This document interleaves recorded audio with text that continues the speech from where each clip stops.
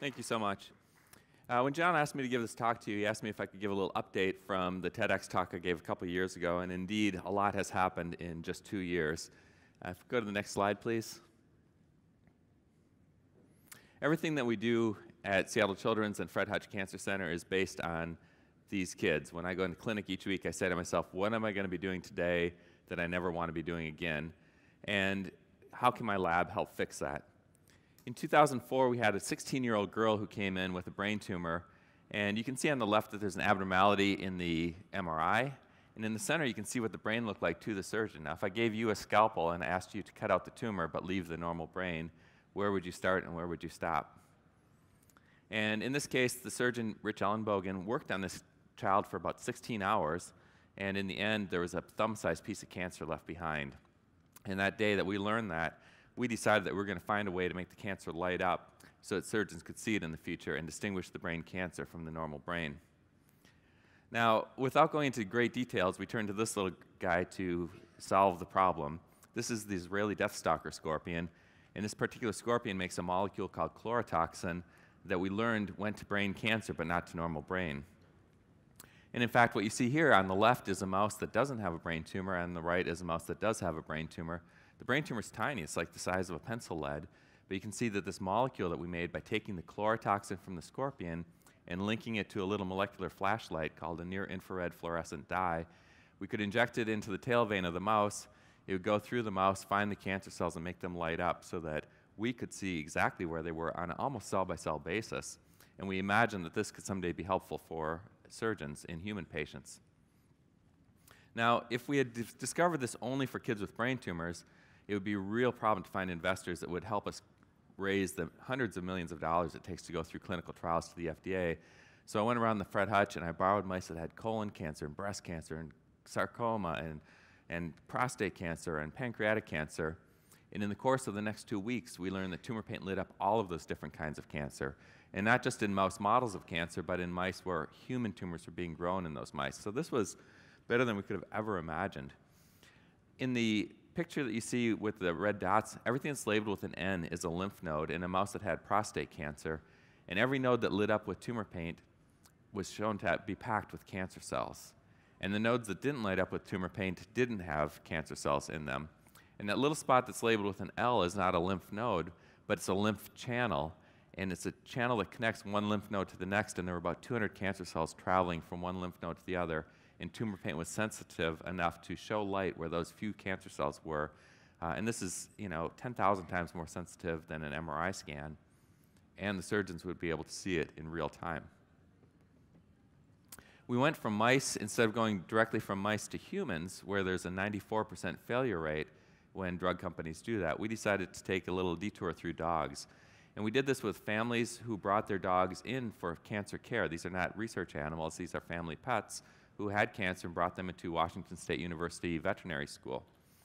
One of the kinds of cancers that dogs develop is sarcoma. And here you see the first dog that was injected with what is now the clinical product called Blaze 100, which is a molecule that we inject into the veins. It goes through the body and finds these cancers wherever they are and lights them up. And you can see in this first case that the cancer lit up, but the normal tissue did not light up. So here we're going from mouse now into dogs with their own cancer rather than a research cancer. This is a dog that has breast cancer. It's called mammary carcinoma in a dog. And the surgeons knew about that big spot down in the bottom right, that was cancer. But really, that was all they were able to tell from the clinical exam and the scans that were done in advance. But this dog received a dose of tumor paint the day before surgery, and here's what the surgeons were able to see. Not only could they see the main tumor, but they could see additional areas of cancer that were not visible to the naked eye. And so I think that all across America, every day, women are told they had clean margins, everything looks good, we'll follow with some scans, and then 6 or 9 months later, they start to get some bad news. And I think it's because the surgeons can't always see exactly where the cancer is, and sometimes the cancer isn't contiguous. It jumps around, and there's some spots a little ways away from the primary, and tumor paint is helping us see this, at least in the dogs. This is a human breast cancer that's growing in a mouse, and we're using a new device that we developed in collaboration with a team at Cedars-Sinai Hospital. And it turns out that these were surgeons developing the device, so we think that it'll be adopted by surgeons because it started with them. And they said, this is a device that we think that we can use. And the point here is that if you go back to that first slide that I showed you of the brain and where is the tissue, where is the cancer, and I gave you a scalpel in this case, would you be able to take out the tumor and leave the normal tissue behind? We think that most of you in this room actually could do that, and it shows the difference between operating with tumor paint and without tumor paint, and our hope is that someday surgeons would never be able to believe that they used to do surgery without it for cancer patients. Here's an example of a scan that none of us ever want to see when we're in clinic. This is a brainstem glioma. This is a cancer that is right between the brain and the rest of the body. And the question is, even if you lit this up with tumor paint, you could never do an operation here because it would disconnect the brain from the rest of the body. In the 25 years that I've been taking care of kids with brain cancer, I've never had a single child with this kind of cancer survive. And so it's really hard when I go into the rooms and I meet a child that is something like this little boy, Kyle, and I have to tell him and his parents that this is a tumor that's more than likely going to take their life within the coming year. And so we decided that we were going to go after not only this disease, but other diseases that we currently consider incurable by taking advantage of this whole new platform of drugs that we were learning about. Everything I told you about with tumor paint came from the Israeli deathstalker scorpion, but it turns out that every plant and every animal needs to make drugs just to get through their everyday lives. Okay, the scorpions need it to paralyze their prey. These sunflowers need to make drugs that protect them from insects just eating them. This looks like breakfast to an insect, right? It's bright yellow, it's full of nutrition. Why wouldn't they just go through and devastate this whole field of sunflowers? But there's no pesticides on these sunflowers. These sunflowers are making their own trypsin inhibitor, which blocks the enzyme that bugs would squirt on them to break them down.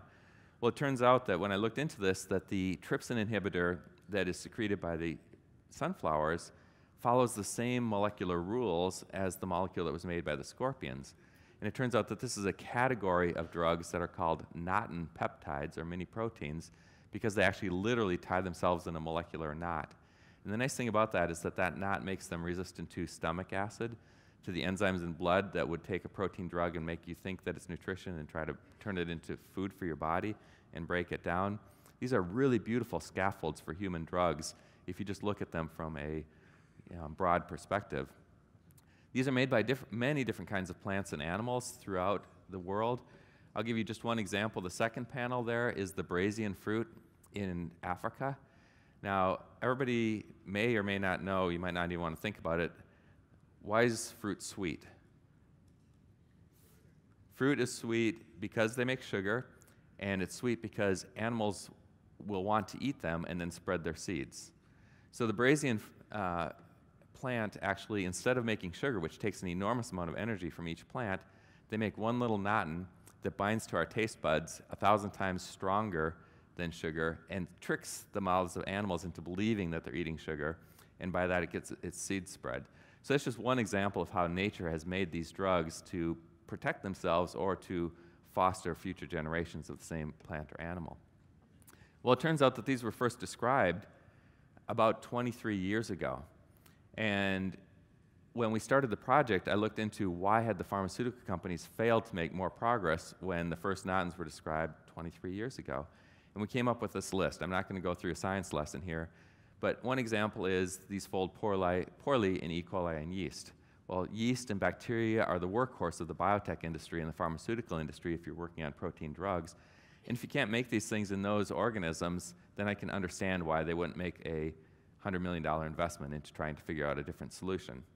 So we came up with this list of reasons that they had failed, and then with a gift from the grandmother of one of my patients, I was able to hire these two guys, Chris Malin and Colin Carenti. Chris had been the head of molecular biology at Amgen here in town. Colin had been a student, and the day before I hired him, he defended his thesis, and he had figured out a way to trick human kidney cells into making these little knotted proteins for an entirely different reason. It was just by chance that I happened to go to his thesis defense, and he had already taken a job at another biotech company out in Woodinville, and I asked him, well, what are you going to be doing out there? And he said, I'll be doing crystallography to help them discover this new drug. And I said, well, what do you want to do in 10 years? And he said, well, I'd like to be a CEO. And I said, well, how many times have you seen somebody's crystallography bitch turn into a CEO in the next 10 years? And with that, I had him hooked, and he came over. And in the next 6 months, he and Chris resolved 5 of those 6 problems. And in the past couple years, we've made significant progress on the 6th one, and I'll show you some of that data today that nobody else has seen. Now, it's always interesting when this slide goes from Mac to PC. What that really says is that at the time that we started this project, there were about 300 Naughtons identified by all the scientists in the world. And there were about 6,000 that were identified in the databases as possibly being Naughtons. And I recruited a guy from Oracle, a computational guy. He wrote a Python program that crawled through all the genomic databases in the world, and in a day and a half, he identified 206,000 additional drugs that are made by plants and animals that fall into this category. These are now blueprints for what we do. We went from being able to make about 12 candidates a year to now being able to make about 10,000 in 3 weeks, and we actually surpassed that recently, where we made 30,000 in 6 days. This is what these little Naughton proteins look like. You can see that they're tied in a knot, and all the active groups, the charges and the groups that make them interact with other proteins, are on the surface. And this is what we do with them. This is a base protein, and you can see how we can computationally change it and turn it into different shapes and different charges, each of which could interact with the proteins that cause Alzheimer's disease, autism, cancer, and interfere with those processes. And this is really a way to address diseases that can't be addressed by the little tiny molecules that are like 20 times smaller than these that are made by Merck and Pfizer and the other drug companies. When we design these on the computer, we just put in the sequence of them, put it in the computer, the guys in the lab give them my credit card, and this guy shows up with a FedEx envelope that has 10,000 genes in it the following Tuesday. We take those genes and we put them into a modified HIV virus that can't cause HIV, but it can deliver genes, and it spits them into human embryonic kidney cells that we've immortalized, and those human embryonic kidney cells begin churning out drugs overnight while we're home sleeping, and in the morning we come back, take it off the shaker, put it onto a machine that purifies them, and by the end of the day we have these new drug candidates. We just ordered our first robot to make these. That robot will be able to make about 2,000 individual proteins a month. Right now we're making about 10 a week, so you'll see the ramp up that we get by bringing robotics into this. Now again, in addition to making these things, we have a therapeutic team that focuses on these diseases that affect kids.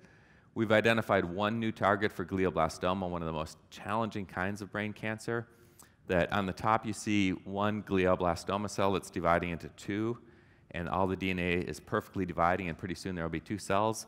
But when we hit that target, the cell explodes instead. It's called mitotic catastrophe. And that's what we're working toward, is these new drugs that will actually make cancer cells explode and disintegrate rather than turning into 2 daughter cells. And we're making really nice progress on this.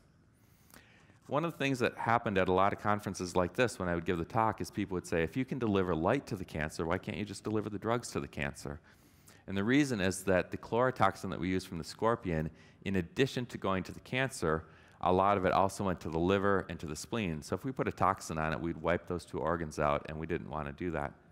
A few years ago, we had a fundraiser over at Fred Hutch, and the Kathy Gertzen Foundation sponsored it, and they raised about $100,000 that night, and we said we want to do something unique with this money to honor Kathy, and so we started creating the Kathy Gertzen Library of 100 of these molecules that we would share freely with any scientist in the world.